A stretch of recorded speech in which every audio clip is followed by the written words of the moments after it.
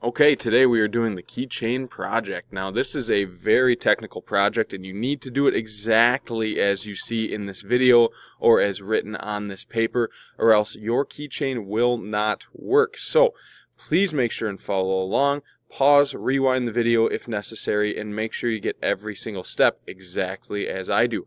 Also, I suggest that when you're watching this video, you let it play for one step, and then copy exactly as I did after pausing the video. So watch what I do for one step, pause it, go ahead and do it yourself before continuing on. Don't watch the whole thing and then try to copy every single step that I showed you. That's the reason we have videos, is so that you can follow step by step and rewind if necessary to help yourself out. Okay, so we're going to open a new part file in Inventor. I already have one open. We're going to begin a new 2D sketch.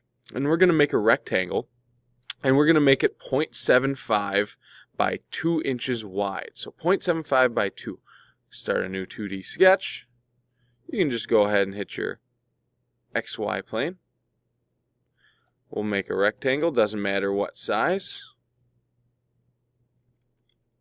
And then go ahead and take dimension, and we want to make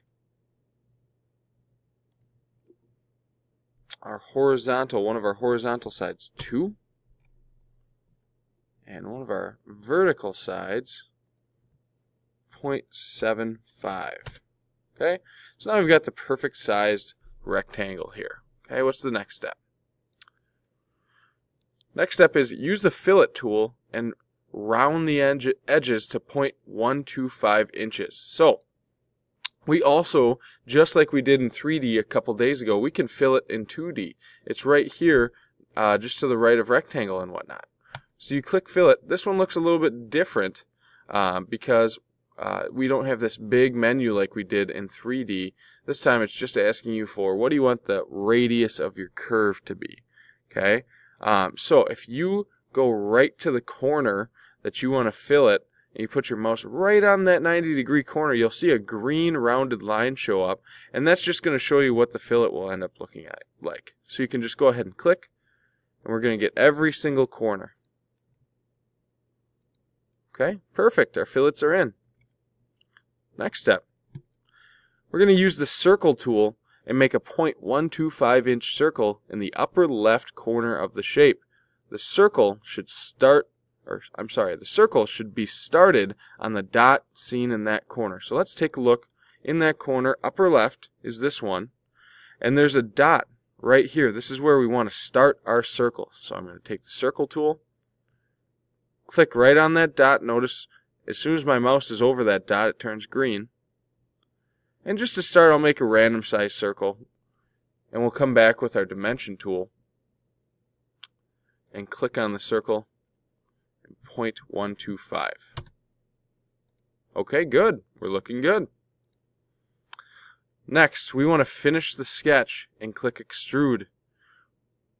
We're going to click inside the rectangular shape we just made so that it is selected and set our extrude depth to 0.0625. Please make sure you set this number correctly, 0.0625. Okay, so I'm going to finish sketch. I'm going to hit extrude, click inside of the rectangular shape, and we want 0.0625. Hit OK. Awesome. We've got our dog tag or keychain started.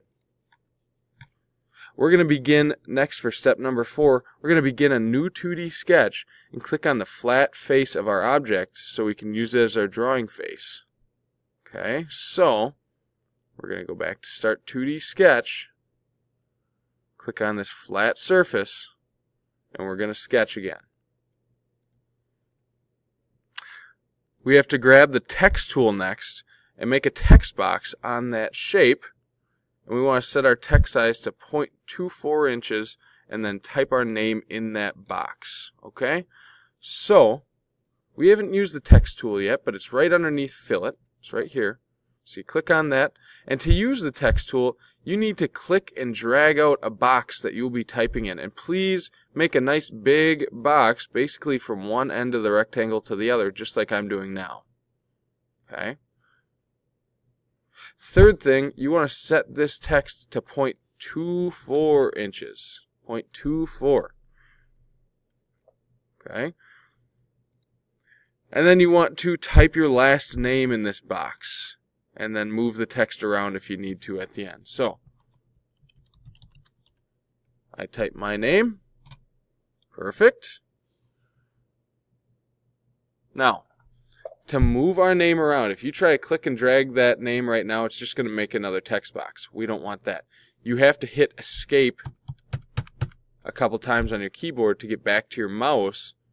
Now we can click and drag our text around to get it nice and centered how we want it. Okay, so move it to a space where you like it. Okay. Next step, number 5. Finish the sketch and click extrude. And we're going to once again extrude 0.0625 and make sure it's extruding out away from the keychain. So, finish sketch, extrude. We can click right on the text. Okay? We want 0.0625, and it can be a little bit confusing or hard to see. So if you need to, click on your view cube up here and move around to see whether or not that text is actually coming out from the keychain, because that's what we want. We don't want it going into the keychain.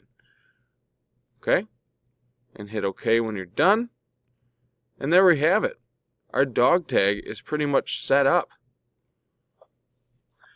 We need to do a save as, okay? And this says inventor files.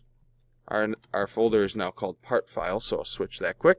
We're going to save as and save into our part files folder, and we're going to change the file name to just our last name. So let's do that quick. File, save as. Here's my part files folder. If you need to, go to your drop down and go find your part files. I'm going to save it as my last name. The last step says we're going to go to save as once again and hover over it. Okay? When you do that, an option called save copy as will show up. And we want to click that, and we want to switch the file type to STL file. So we're going to go File, hover over Save As, and you'll notice right here Save Copy As shows up. And then we're going to switch the Save As type right here. We're going to switch this to an STL file. Okay? And go ahead and give that a save as well. After you are done with all of that, you can go ahead and this last step we're going to just ignore for now. Ours will be a little bit differently than what you see on the video here. That's all the steps that we need to do for now. Once you've saved it and then you've saved it again as an STL file, you are done. Further instruction will come soon. If you have questions, use your neighbors first for help.